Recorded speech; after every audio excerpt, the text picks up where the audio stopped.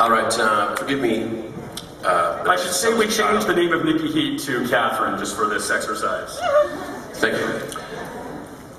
Just so you know, when I read, I move my lips. Tentatively. Slowly. Each drew an inch closer. Each still silent. Each holding the other's steady gaze. Whatever worry or uncertainty or conflict she felt before, she pushed it aside as too much thinking. At that moment, Catherine beckoned. Didn't want to think, she wanted to be.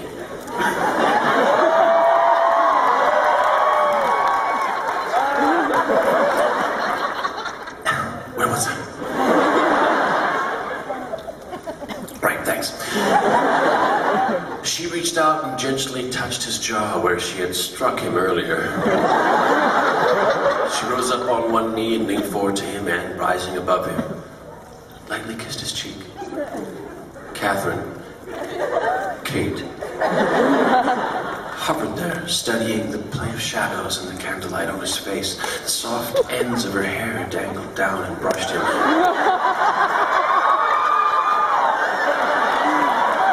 He reached out, gently smoothing one side back, lightly stroking her temple as he did. Leaning there above him, Kate could feel the warmth from his chest coming up to meet hers, and she inhaled the mild scent of his cologne.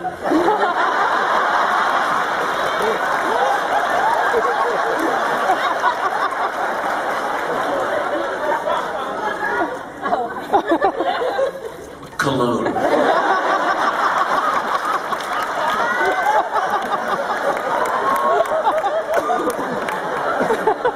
The flickering of the candles gave the room a feeling of motion, the way it looked to Catherine when the plane she was in flew through a cloud. She pressed herself down to him and he came to meet her, the two of them not so much moving as drifting weightless toward each other. Attracted by some irresistible force in nature that had no name, color, or taste. Only heat.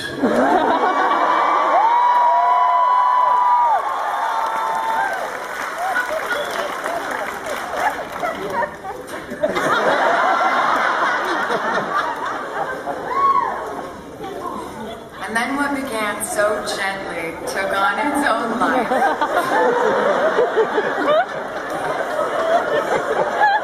They flew to each other, locking open mouths together,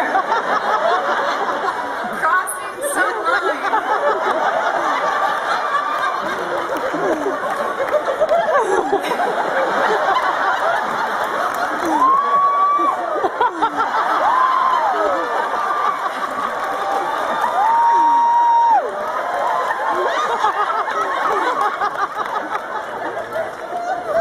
That dared them, and they took it. They tasted deeply and touched each other with a frenzy of eagerness fired by wonder and craving.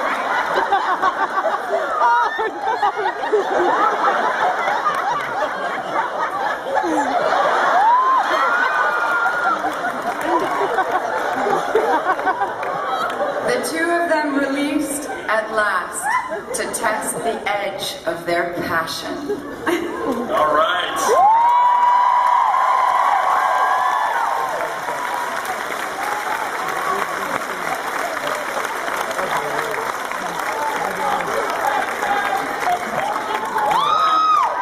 And to find out what happens next, you buy the book. So, Andrew, in the show